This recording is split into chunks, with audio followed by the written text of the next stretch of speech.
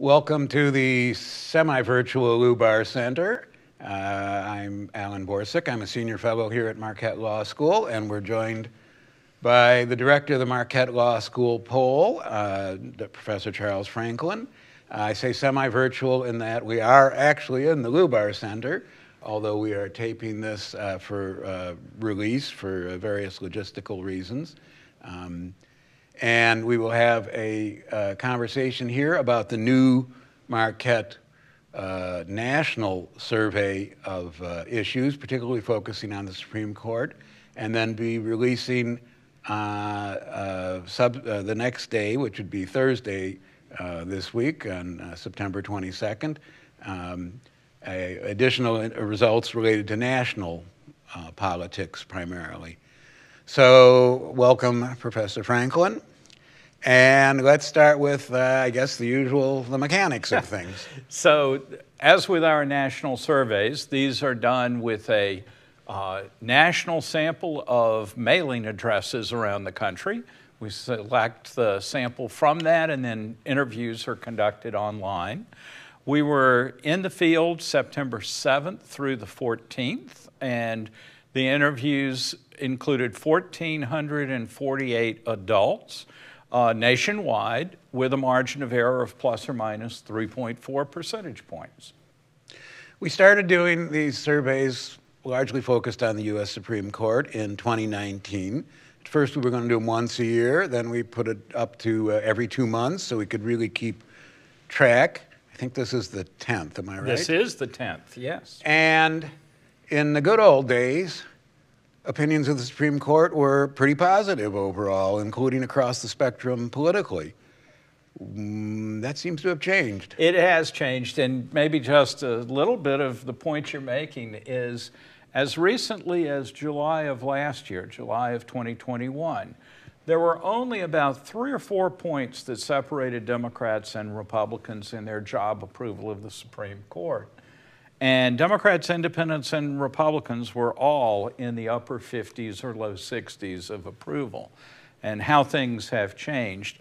In that July of 2021 survey, 60% approved of the job the court was doing, 39% disapproved, and very little partisan difference. This time, 40% approve, 60% disapprove, quite a drop. In July this year, immediately after the court ended its term with its final decisions, approval was 38% and disapproval 61%. So not very much change from June until now, and partisan differences are larger than they used to be. Which we will get into.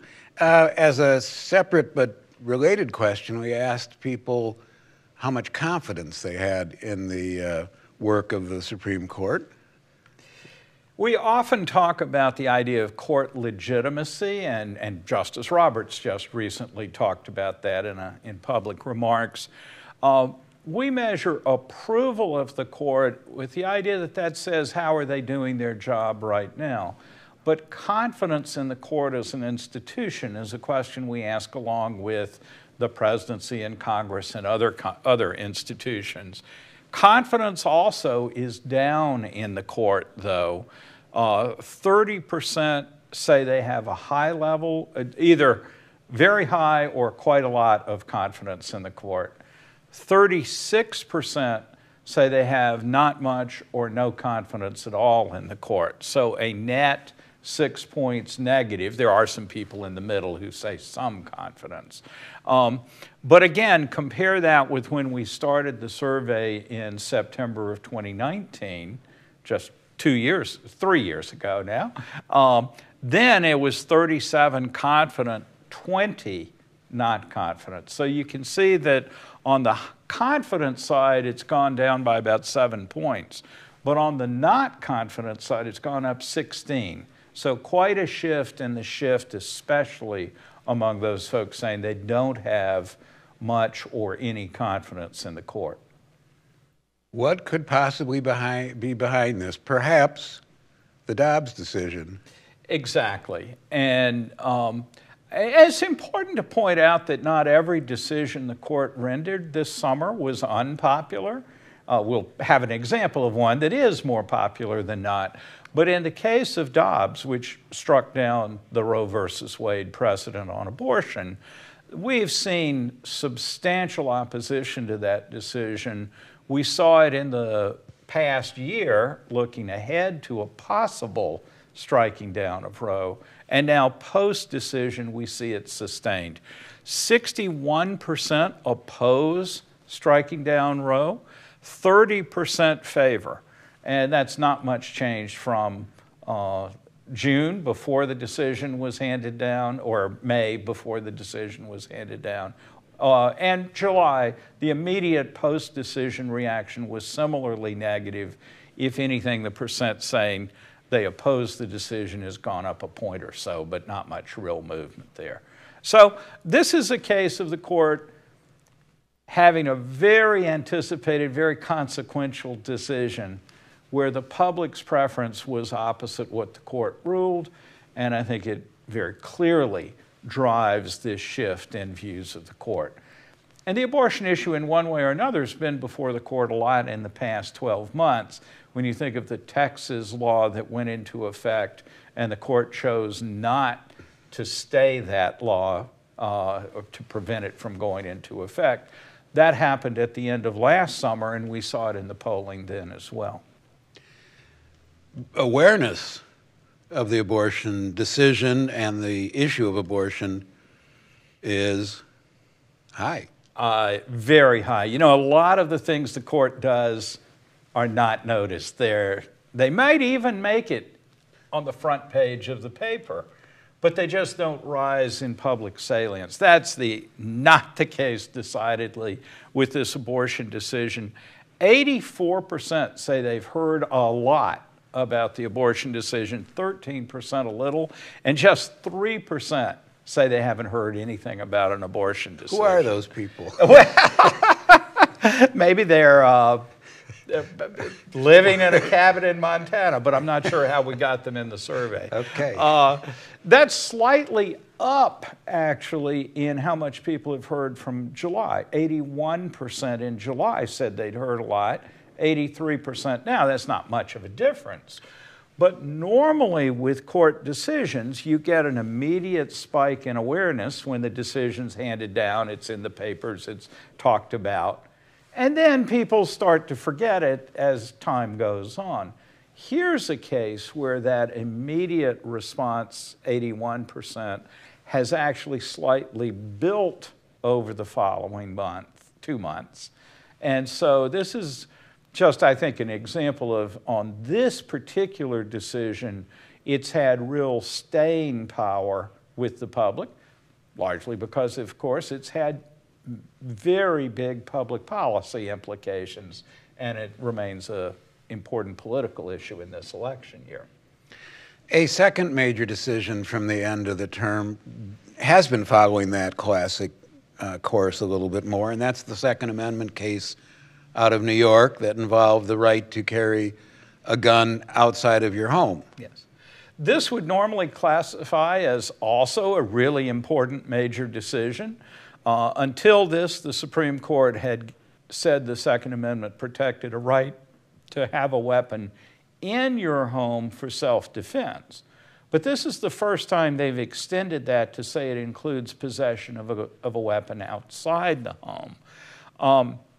This is also the case of one where public opinion supports the court's ruling, but 38% are in favor of that ruling, 29% opposed. But unlike the abortion case, 33% say they haven't heard enough to have an opinion about this issue. So that level of awareness is different. In our previous polling, we've consistently seen more in favor than opposed, but somewhat oddly, in the spring, more people had an opinion about the gun issue. Now, in the wake of its decision, that percent, the 33% that say they haven't heard enough, has actually gone up a little bit over the summer. So maybe the ruling has been crowded out by other things.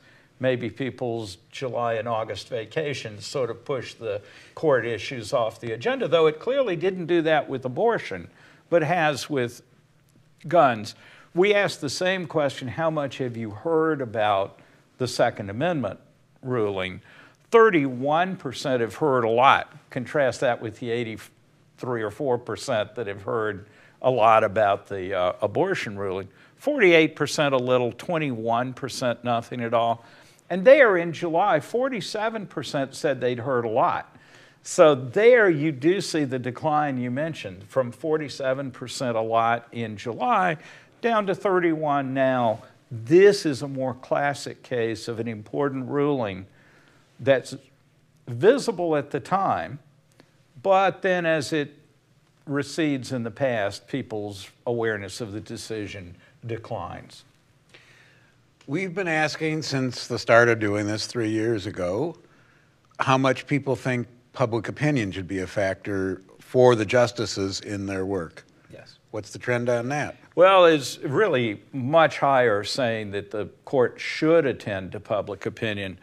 In September of 2020, the first time we asked this, 44% said the court should consider public opinion in reaching its decision.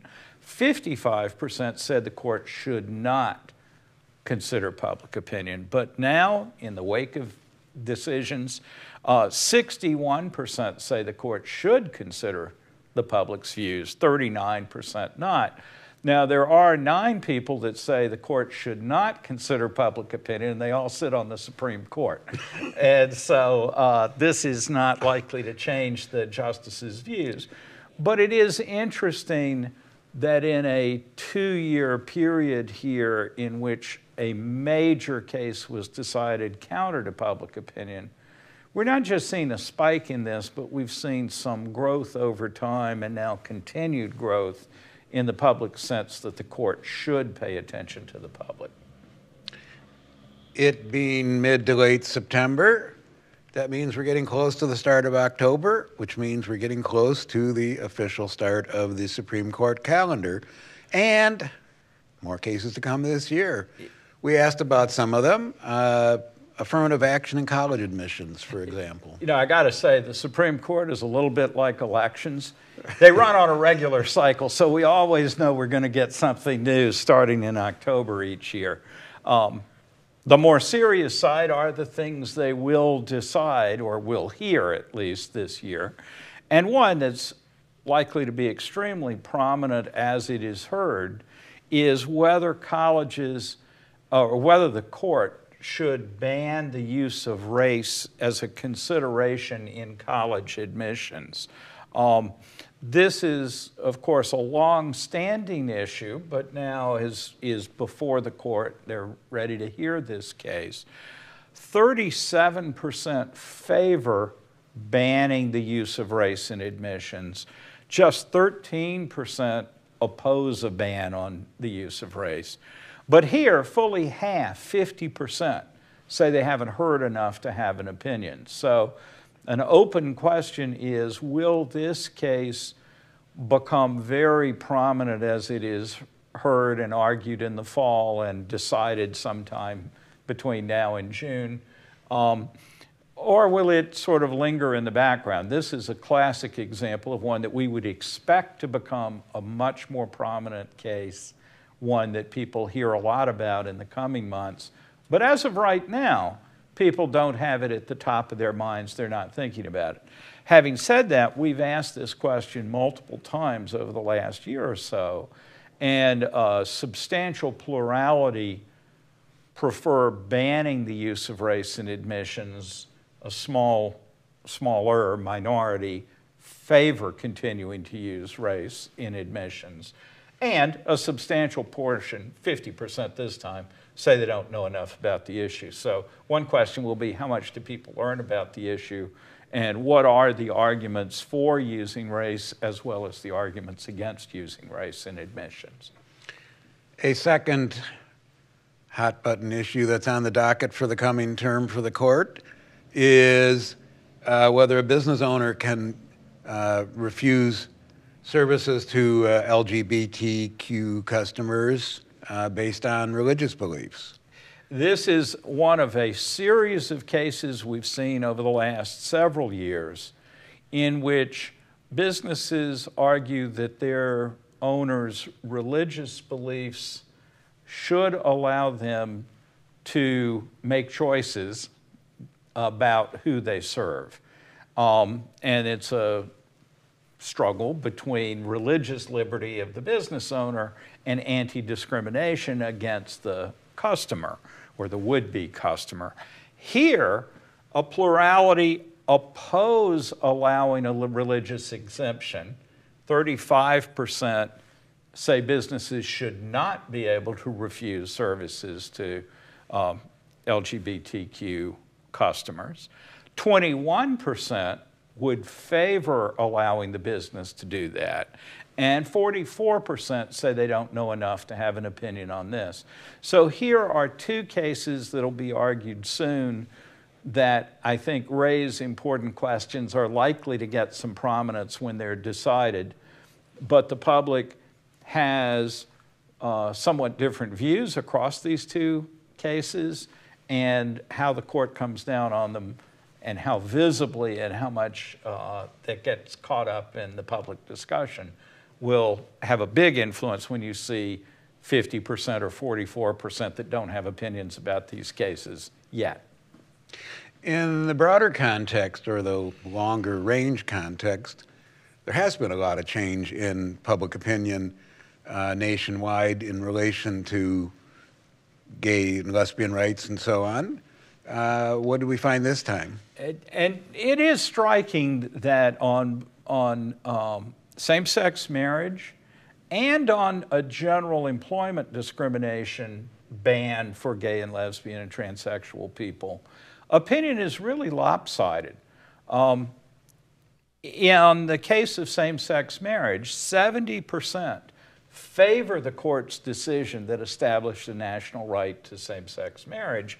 Just 29% are opposed to that. And on the more recent decision about whether federal law bans discrimination against gay, lesbian, transsexual people in the workplace, 87% favor that anti-discrimination law, just 12% are opposed. So whether you look at this as a particular case of workplace discrimination or as a broader question of the right to marry, we have very large majorities on this. This is newly relevant because in the decision striking down Roe versus Wade, the majority opinion tried to say this opinion does not apply to some of these earlier decisions. But Justice Thomas, in his concurring opinion, pointed specifically to some of these previous decisions as also now suspect. And so that's just one justice on that opinion, but it certainly raised the question of how far the arguments striking down Roe might be extended to other areas in these two cases concerning LGBTQ rights. And you can see that here the public is, if anything, even more in favor of sustaining those rights than it is in the case of abortion, where 61% wanted to see Roe versus Wade maintained. Here we're over 70 or even over 80% favoring the court's recent rulings. We asked a set of questions on perceptions of the court's work overall, the ideology of the court, and of individual justices, which we'll get to. But let's start with perceptions of how the court has handled rights of a variety of specific groups over time here. Here we're interested in whether the perceptions of the public in sort of the longer term, we ask it about over the last 15 years or so. We're not asking people what happened this year, but over the longer haul. Has the court expanded the rights of these groups? Has it restricted those rights, or hasn't it changed things very much for them? And while the public in general is not deeply knowledgeable of the details of the court's decisions, I think you'll see a sort of, it makes sense what people are saying here. First, on those seeking an abortion, just 8% think those rights have been expanded, 79% restricted, 12% no change. So under the circumstances, we'd be really worried if this turned out any different than that. But the voting rights of racial and ethnic minorities, there it's about split. 28% think they've expanded, 28% think they've been reduced or restricted. Rights of religious people and organizations, 39% expanded, 20% restricted, 40% don't see much change on that.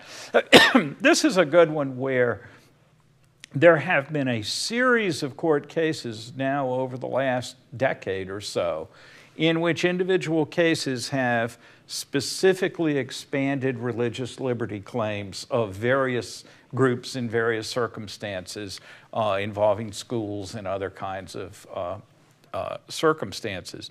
And the public had generally not seen that trend so clearly, but this time we're seeing by a 2-to-1 margin, people seeing that those religious liberty claims have in fact been expanded recently rather than reduced.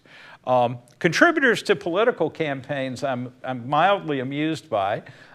This is in part, the Citizens United case, which opened the doors to a lot of campaign spending.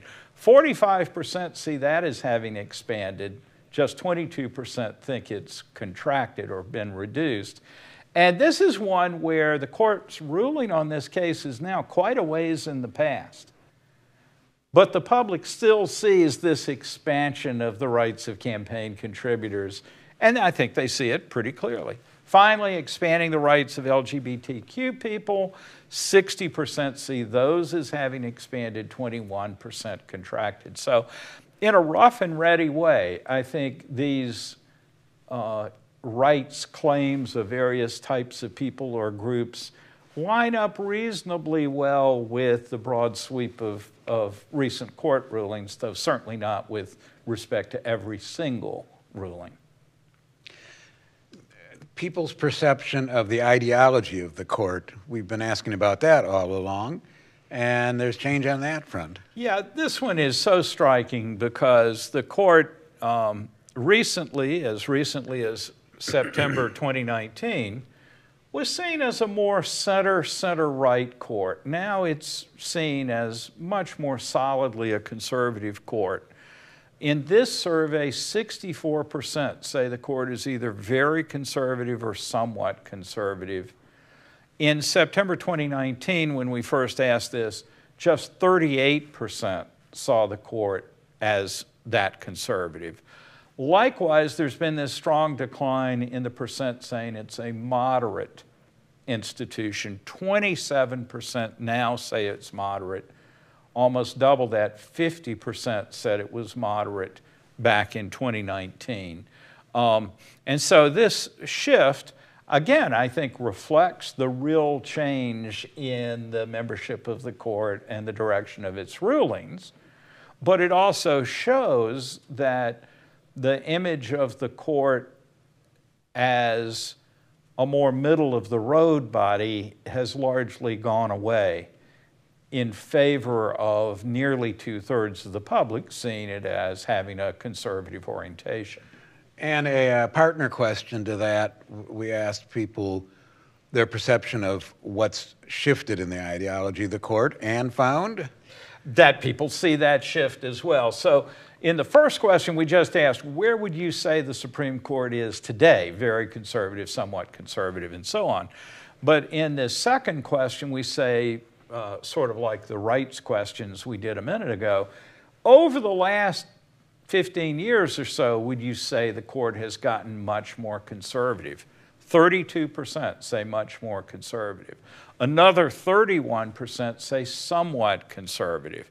21% say it hadn't changed very much, and a somewhat puzzling 16% say it's gotten more liberal.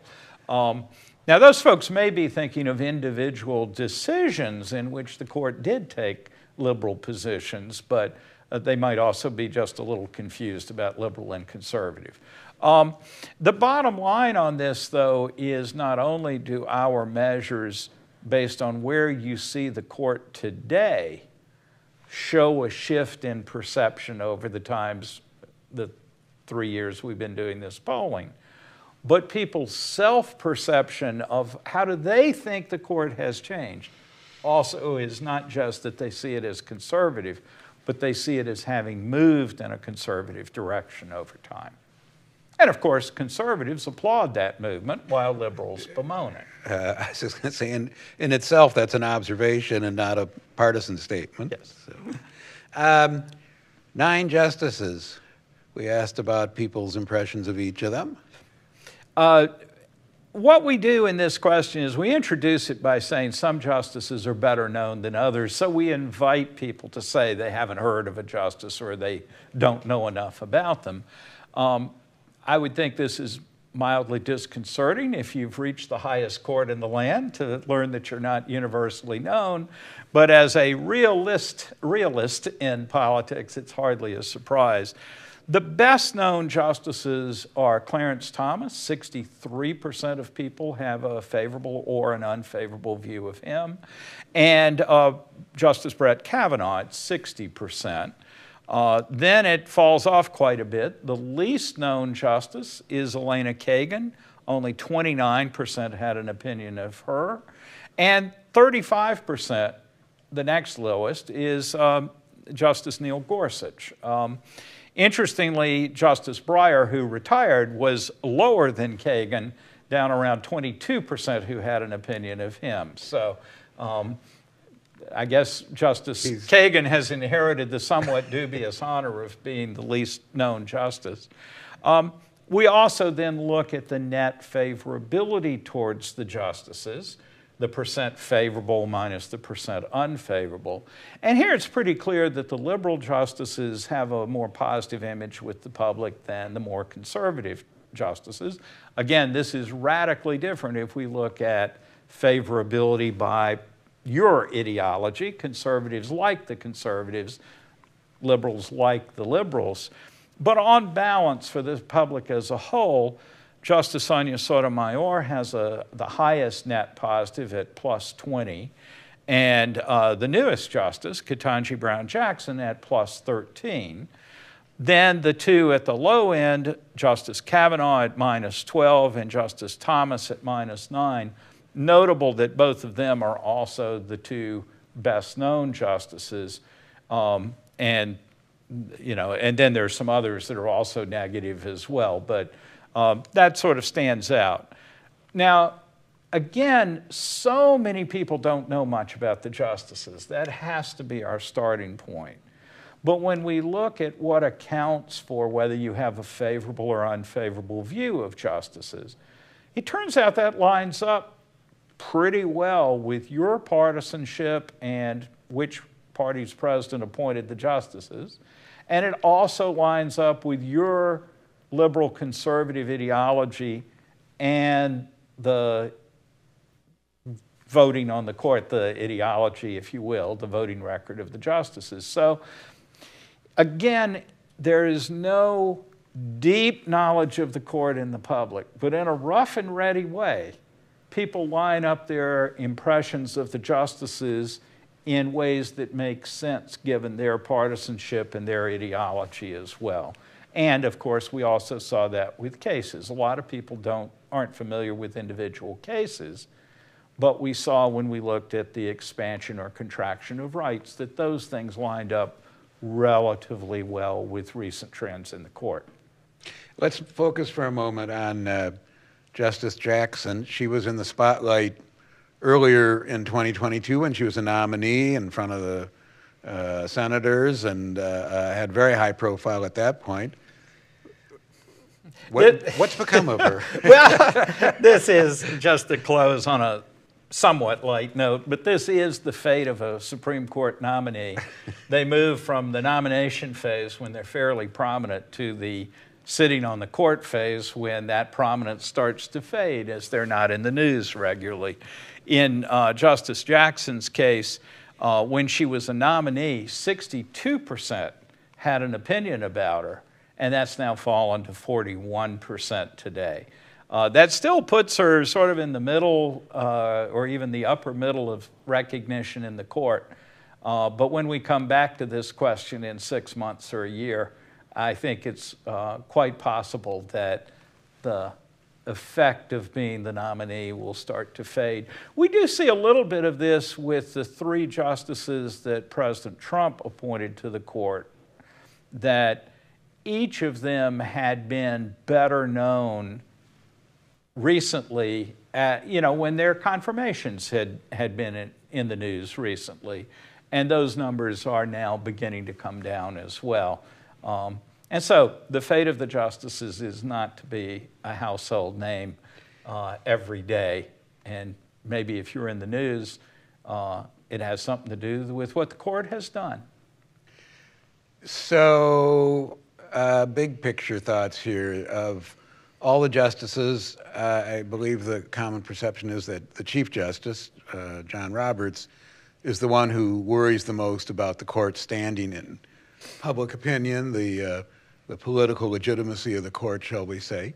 What do these results say to his concerns? I think it's a complicated picture. I think one is that the court's reputation has suffered in the public eye over the last 3 or 4 years that we've been doing, 3 years that we've been doing the survey. And you see it in both job approval, but you also see it in confidence in the court. I think a lot of that is from a major decision on abortion, and maybe some others, but certainly the abortion decision right now, where the court took a position that went counter to a nearly 2/3 majority of the public's view. Justice Roberts made an argument recently that the court's legitimacy should not rest on individual cases and whether people agree or disagree with those decisions, that the way in which decisions are made, the considerations that lead to a decision are more important than the specific outcome. And I can see that from a judge's point of view or a justice's point of view, but from the public's point of view, outcomes matter a lot. And whether you support or oppose the direction of the court is going to have a lot to do with what those decisions look like. If we could go way back to the Warren Court in the 1960s, in a series of liberal rulings, conservatives were very unhappy with those outcomes and criticized them, even called for the impeachment of Chief Justice Earl Warren. Here we're in a conservative era on the court in which the conservative side is winning many cases and the liberal side is losing. It's hardly a surprise if liberals are dissatisfied with those outcomes. The question of legitimacy of the court is a much more complicated one, but I'm not convinced that there's as clean a separation as the Chief Justice would like between disagreeing with the outcomes of the court and doubting the legitimacy of that court. And that is something that is only partly in the hands of the justices, though I would argue it is in their hands to the extent of how they write opinions, how they explain those decisions, and at the margin at least, maybe that can temper the public's reaction to an outcome, but by explaining it in a way that supports the legitimacy of the court. That's an untested hypothesis. We'll continue polling on this and see how these things change. As the abortion ruling itself fades into the background, but the issue is squarely before the legislatures around the country. And we will have more to say on some of these issues and related issues in the follow-up session, which will be coming in this case. This will be for Wednesday of this week, September, where are we, 21st, tomorrow. And the second session will be released on Thursday, September 22nd. We'll shed more light at that time. Thank you to Professor Franklin for guiding us through these results. We'll be back with more And we appreciate your listening and hope we've been able to shed some light for you.